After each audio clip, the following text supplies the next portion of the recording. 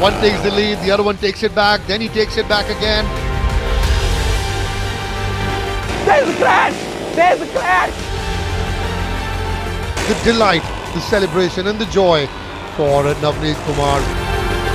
Final lap, the business end of a race. Anisetti has had a crash. And it is Navneet Kumar who takes the checkered flag. Put your money, guys, on your riders. Race 6, it's on.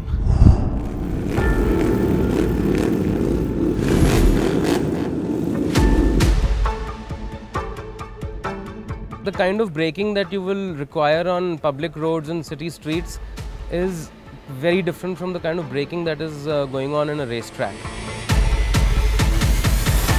So when you build a bike and you're tuning and finalizing the configuration of brake setup, it's made keeping in mind that the riders are going to use them on public streets.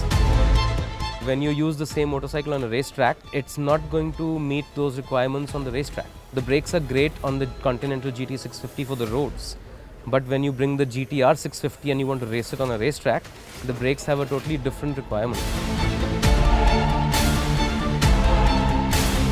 These guys are going full pelt, they are whacking it open, they are literally almost redlining on the 6th gear at the end of the start-finish straight. The levels of force that are being used on the brakes is insane. They're doing a 10-lap race.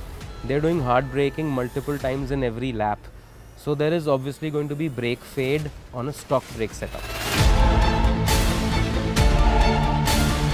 With our experience of racing, we know what setup they want. So we cater to that. We went back to Bybre, who are our OEM suppliers, came up with the solution that we would use insulated pistons in the calipers. So the insulated piston prevents the heat from transferring to the brake fluid, and that prevents the brakes from fading over repeated hard use, The second thing was they also gave us sintered brake pads. It's got better stopping power, and again it's good for racetrack usage. For city streets, a rider might feel like it's very sudden, but in a racetrack it's perfect. That's what you need. On a racetrack, braking is an art, and the art of outbraking your opponent is one of the most desirable skill sets a racer wants to possess. All 5 races of the Continental GT have had the racers talk to us on their strategy. Today, however, was different. Race 6? Yeah. Anything to say? We'll see about the next race.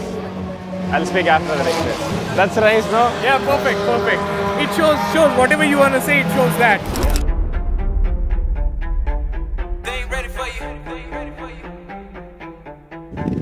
We're heading into the JK Tyre Presents Royal Enfield Continental GT Cup.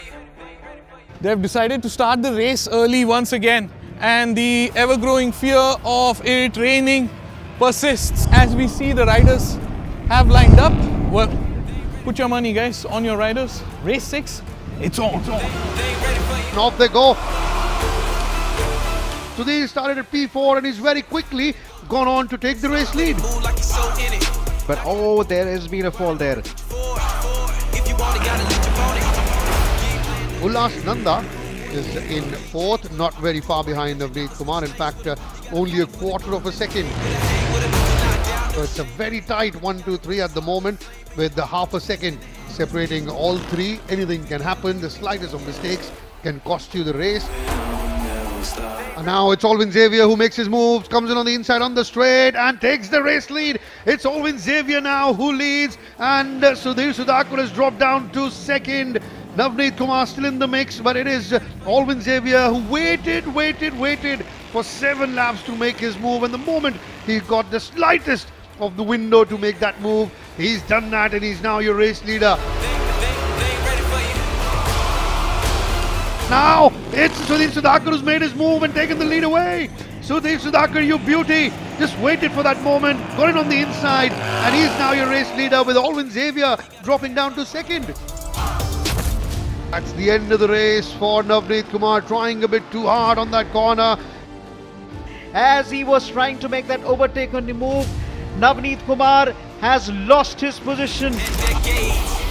there. And now as we speak, it's Alvin who's taken the lead away from Sudhir Sudhakar. This is brilliant. This is absolutely brilliant racing, and we're on to the last lap, last corner. Who's going to make it? It's a photo finish. It's a photo finish. It's Alvin Xavier who's taken the win by 0.009 seconds. Unbelievable. That's the photo finish we were talking about. 9,000ths of a second. 9,000ths of a second. It's just a half a wheel rim. No, it's just the wheel rim ahead.